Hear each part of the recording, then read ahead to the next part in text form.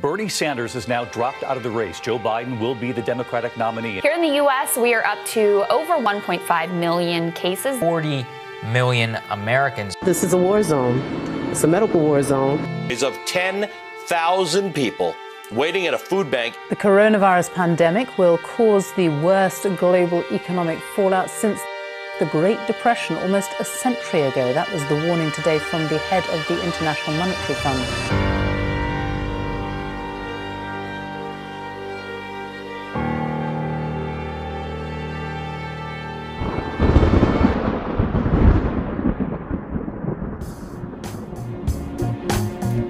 Bernie Sanders fell short. A media blackout, establishment collusion, and too many mistakes to count stopped the momentum of the progressive movement. Progressives have often been called the fringe, the loony left, an American subculture. Yet in 2016 and 2020, progressives felt for the first time that they have a voice and a real chance at power. Progressive proposals, overwhelmingly popular with the American public, yet written off by the corporate elite as radical, suddenly were launched into the national conversation. Our movement was capable of much more than sparking a conversation. Our movement was capable of a victory. Money came, not us. Take a look around. You feel like one of the Find someone you don't know. Like Bird, Masterson. Find yourself. In 2016, Bernie challenged the political machine and mobilized this movement to win 22 primaries and 43% of national delegates. Bernie went from powerless radical senator to a national political symbol of the progressive cause. Bernie shattered grassroots fundraising records, drawing record numbers to rallies across the nation. A coalition of disaffected voters, independents, working class voters, and the youth powered Bernie's 2016 run.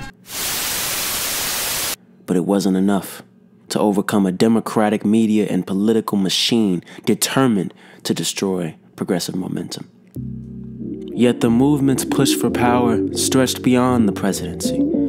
Progressives primaried establishment Democrats across the nation. Organizations such as Justice Democrats, Brand New Congress, and PCCC gained national prominence and installed progressive members of Congress. Labor movements exploded across the country, forcing local and state governments to implement a living wage. The Sunrise Movement and other youth climate organizations organized hundreds of thousands to mobilize for a Green New Deal. Medicare for all and tuition-free college legislation hit the congressional floor for the first time in decades. Still, our movement clearly had a long way to go. 2020 brought an even more determined Democratic establishment. And as the months passed, Bernie arose from the pack. Yet slim victories, despite shady vote tallying and collusion in Iowa and New Hampshire, were somehow reported as losses. Yet Bernie's momentum continued on. In Nevada, Bernie eviscerated establishment challengers, nearly winning a majority in a field of over 5 presidential candidates. The Democratic media and political establishment shifted tactics. The blackout transformed into all-out misinformation. An entire press campaign of establishment sources was designed to convince voters that Bernie was somehow unelectable and radical. Bernie's team offered no real resistance. After Joe Biden's expected landslide victory in South Carolina, the entire establishment coalesced behind Biden, with Barack Obama pulling the strings. Pete dropped out and endorsed. Amy Klobuchar dropped out and endorsed.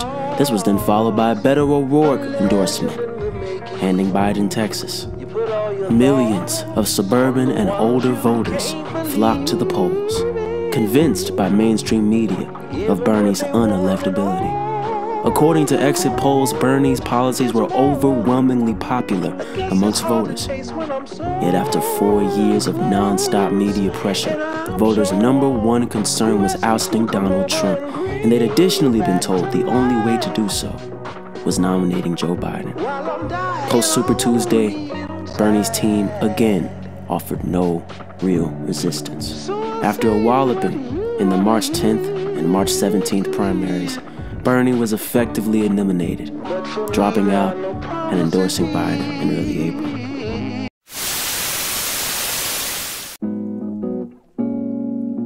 For progressives, Bernie's 2016 and 2020 runs leave a variety of lessons. For both outside activists and inside progressive policymakers, the progressive movement is not a movement structured for real change. It's a loose assembly of movements, powered by rage towards the establishment. Progressives must begin to realize that rage is not unique to our side. That rage is felt across every corner of this nation. Harnessing that common emotion into a powerful coalition is our path forward. Progressives must become an aggressive, united political force, fighting political war on two fronts, in the streets and in the legislature. An aggressive, unified, inside-outside strategy, and most importantly, utilizing that strategy to build a coalition of millions, white, black, brown, purple, all the oppressed peoples destroyed by this rigged system.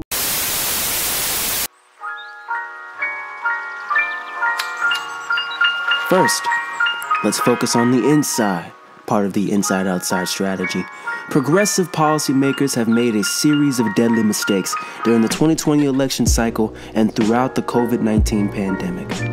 In 2020, Bernie refused to go negative, refused to make electability a key part of the campaign strategy, refused to call corruption, refused to draw aggressive contrast between the losing strategy of neoliberalism and the winning strategy of progressivism. This can never happen again. Progressives must expand the tent. And for policymakers, this means winning every argument, combating every false narrative, winning the war of ideas and the war of politics. This means marketing our agenda as the true compromise, not the fantasy. This boils down to political intelligence, something our policymakers must develop for our movement's future. The COVID-19 pandemic saw both establishment Democrats and Republicans abandon the working class. But progressives relented and voted for the trillion-dollar corporate bailouts, voted for the working class crumbs, instead of waging a true political resistance. Instead of uniting as a political force and holding leverage to exact concessions, or utilizing the power of public narrative and opinion. This can never happen again. Progressives must become a political tsunami, aggressive, principled, and united, utilizing the weight of public opinion to exact concessions from the establishment. Political intelligence. Progressive policymakers must learn it for our movement's future.